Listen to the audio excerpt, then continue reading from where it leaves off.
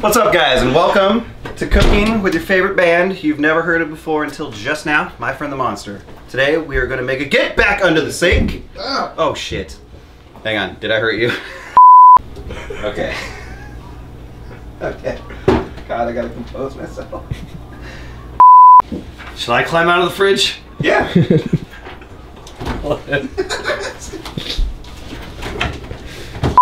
Fuck, it's cold in here. Oh!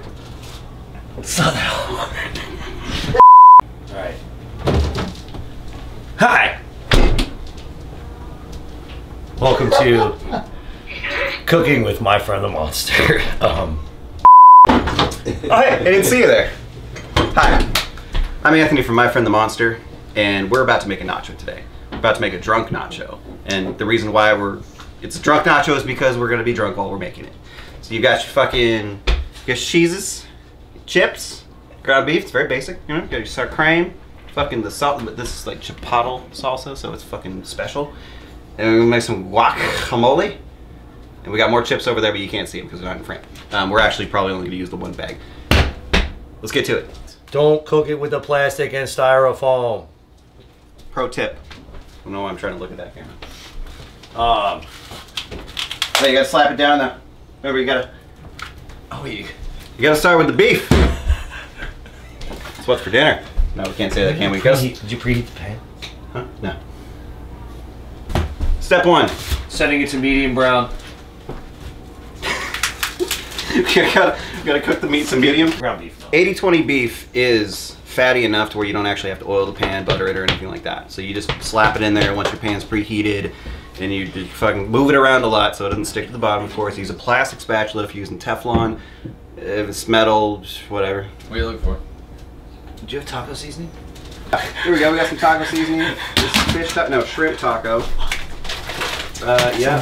Just a white bag. It says brown gravy on it. Like the dog food says it's dog food. Fine at that. I guess you can visit them at swaggerfoods.com. That's weird, man. Just do a tiny little bit of this and a tiny little bit of that. That's it. Don't do anywhere near a lot. Just do a little bit.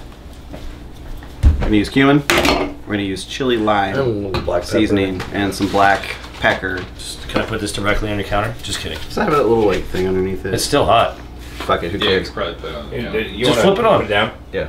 Yeah. Yeah, right there. All right. Hold it real tight. Oh yeah, don't you like that part especially? Sizzling, baby. All right, get a spatula or something or a wooden spoon. We're gonna get this wooden. We'll be right back. Get these messages. Yeah, stir vigorously. It's a basic nacho. I mean, you want to brown your ground beef, right? You want to move it around a lot. Make sure you stir a lot so it doesn't burn. Oh, are you an idiot? You should know that. Sorry. True. That's a little hostile. I shouldn't do shit like that. Oh, yeah. Lightly seasoned beef because we're adding all these ingredients to it, so it's gonna, enhance the flavor. It's gonna be a good profile to the palate. Oh yeah. Another important thing is that you want to drain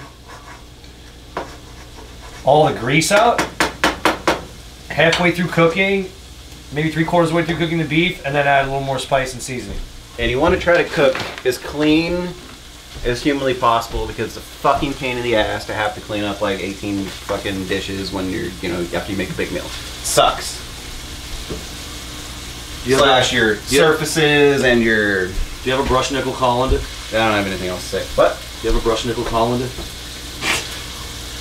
What are you saying to me? Brush nickel colander? No, it's a type of metal in a colander. No, we gotta drain the shit in a little bit. We gotta drain the shit the grease in a little bit. Cool. I would start prepping it now. I like to stand around though and prepare. kind of watch you work and just be on camera and be like, it's nice to not have to do anything. It helps to do a dry. Kind of let somebody else achieve your goals for you. Yeah, it's great.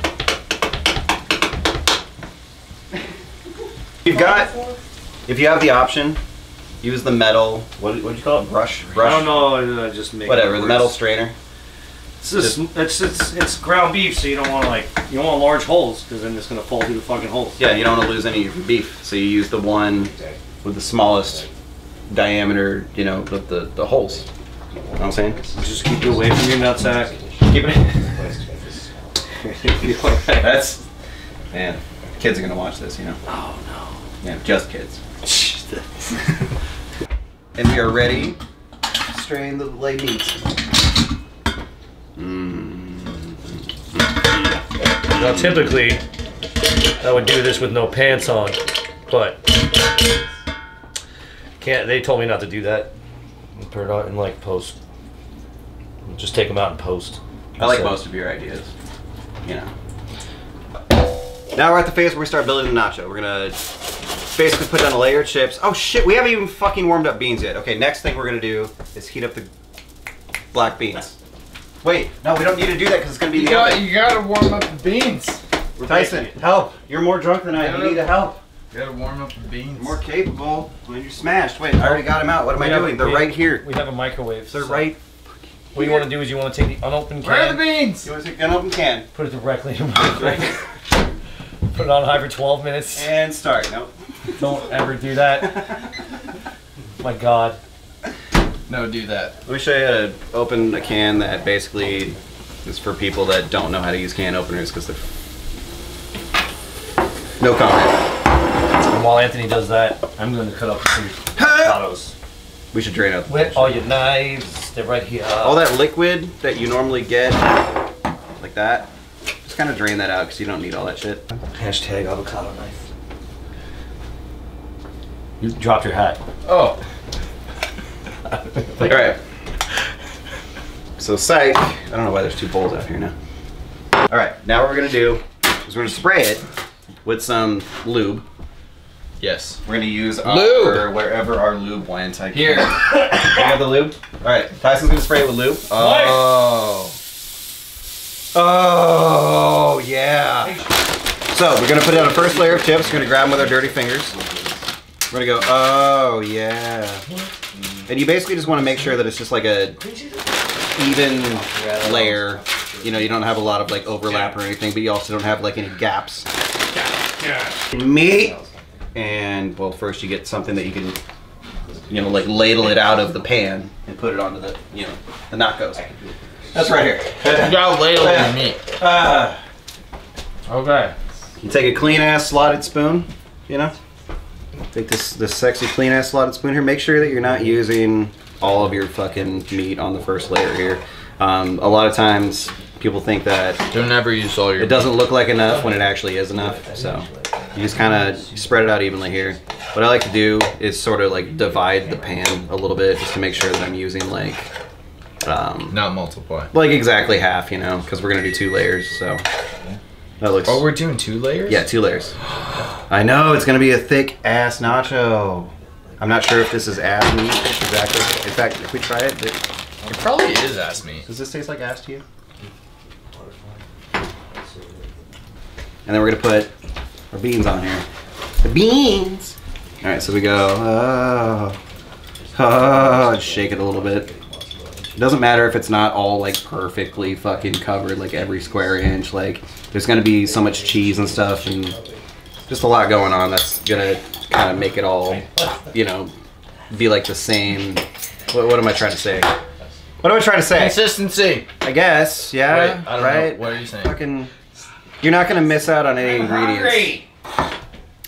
Hey, you just wait. We're doing a video You just wait over here, patiently. okay? Peanut gallery. The impatient penis gallery. Shuddy. All right. So we got Shut up, Bob.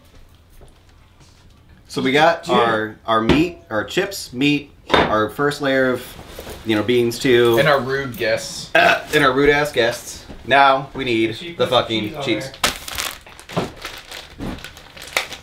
We're gonna throw some cheese on this bitch. Can I throw the cheese? Yeah, dude, throw the cheese. Not out the window, please. Yeah. Oh.